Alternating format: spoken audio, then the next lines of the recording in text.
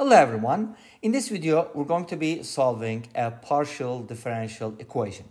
An easy kind. That's why I'm solving it. Otherwise, I wouldn't, right? If it was hard. If you have some examples that are good, like a little difficult maybe, you can also write a comment or just share with us any way you want.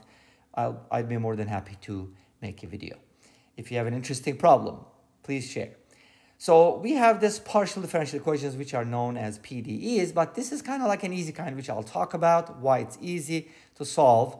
But $1,000,000 question is, can we find all possible solutions? That's very hard to do with partial differential equations. Unlike ordinary differential equations, partial differential equations are very, very hard to solve.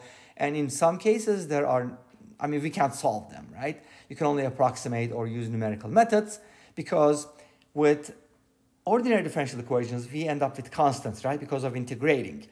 With partial differential equations, constants are functions. And we don't even know what functions they are, right? Okay, great. But this one is kind of interesting because we have a function u, by the way. U is a function of x and y, a function of two variables. That's what makes this a partial differential equation. And we know that the partial derivative of u with respect to y and x are the same thing. How's that possible? It's kind of hard to do, right? Try to guess. Can it be something like e to the power x multiplied by cosine y? You can try some possibilities, and you'll be very much surprised because sometimes you just hit a solution, which is something we can also talk about at the end, if I don't forget, okay? So anyways, here's what we're going to do. We're going to treat the solution as a separable solution. What does that mean? It means that u, as a function of x and y, can be written as the product of a function of x and a function of y. So I'm going to call them f of x and g of y. This means that f of x does not contain any y in it. It's a function of only x. And g of y is only a function of y. Does that make sense? That way, it's separable. For example, this could be x, this could be y, and u would be xy. But do you think xy satisfies this equation? Good question. You can check it out. And you'll find out. Let me not tell you. Okay, so let's go ahead and try this approach. And of course, we're supposed to use the given equation. So let's go ahead and differentiate u with respect to y. What does that mean? It means that you're going to treat x as a constant. So this is a constant, so it's going to stay. You're only going to differentiating y, which is g prime of y. Easy, right? What about the derivative of u with respect to x only? That's also easy. You're just going to switch roles, and it's going to look like this. Now, we want these two things to be equal. How nice. And notice that this is going to turn into something super duper nice. Why? I'll tell you. Now, let's go ahead and see if we can set these equal to each other, which is going to give us something super duper interesting. Okay, f of x multiplied by g prime of y equals g of y multiplied by f prime of x. Beautiful. Now, we want to go ahead and put the same variables on the same side because that would only make sense, right? So let's go ahead and put the y's together. G prime y divided by g of y equals f prime of x divided by f of x. Beautiful. Well, beautiful, but at the same time, kind of problematic because g prime of y is a function of y. Of course, g is differentiable, f is differentiable, and the derivatives are also functions of the same variable because we only have a single variable, right? These are not partial derivatives, by the way. That's why I use the prime notation. So we have a function of y equals a function of x. Function of y does not contain x. Function of x does not contain y. So we have to have something that doesn't contain x and that doesn't contain y. That can only happen, you're like, why? Because it can only happen if you have a constant. You get that?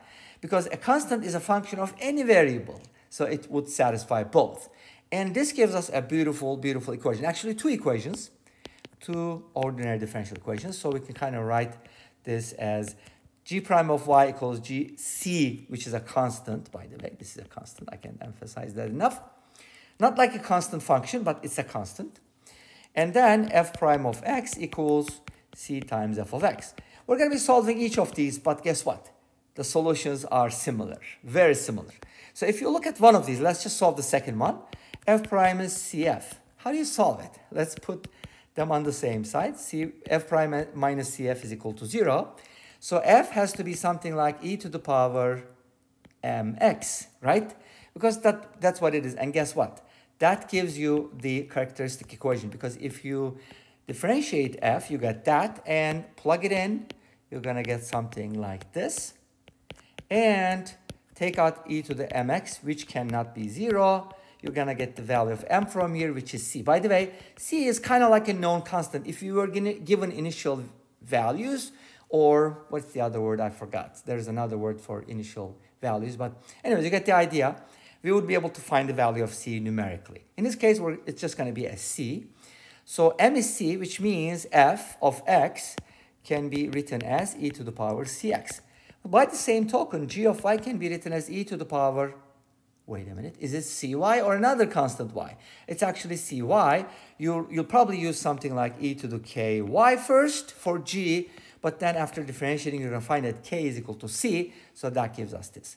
But wait a minute, did we solve this problem? Yes, of course, because remember, u, not u, the variable u, was made up of two pieces, which is a product of two functions, one of which is f of x, which is a function of x, and the other one being a function of y only. So since u is f times g, now we can go ahead and plug it in, substitute, and that's going to give us the solution for u, which is e to the power cx times e to the power cy. But wait a minute, we can go ahead and combine these things, because when you multiply these two exponentials, you're going to add the exponents, and that's going to give us e to the power c times x plus c times y, which you can also factor out if you want, like you want to go be fancy, c times x plus y.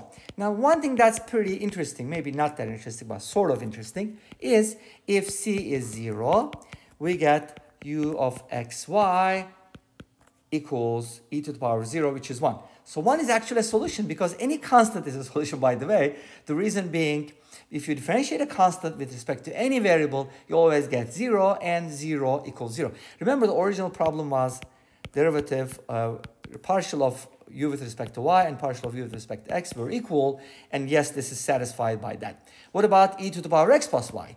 Yes, it does work as well, because if you differentiate e to the power x plus y with respect to y, you're going to write the same thing, multiply by the derivative of the inside, which is the derivative of x plus y with respect to y. It's just going to be 1 plus 0, which is 1. And then, of course, on the other hand, you're going to get e to the power y plus x times 1, or x plus y times 1. Same idea, right?